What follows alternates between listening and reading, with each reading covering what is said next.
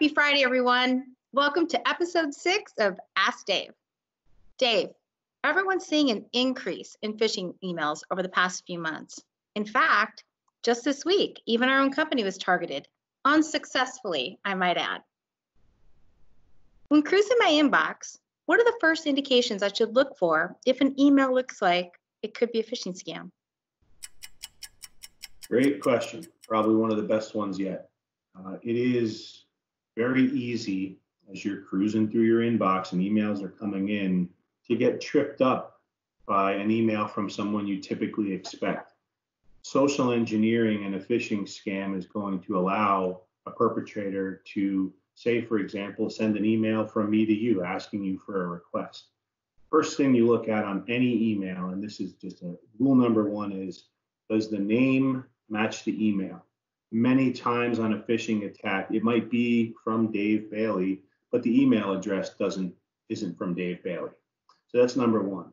Number two, many times the frame of the email or any objects in there will not look right. Something won't necessarily look right. And usually you can pick that up. If you're spending a lot of time in your email, you'll see that. And number three, what's the context of the email?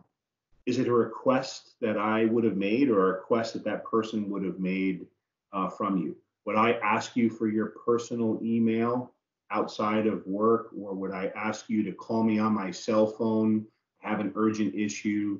Would I ask you to send me money? I mean, the request is usually the third pretty alarming context that says, hey, this is not a good message.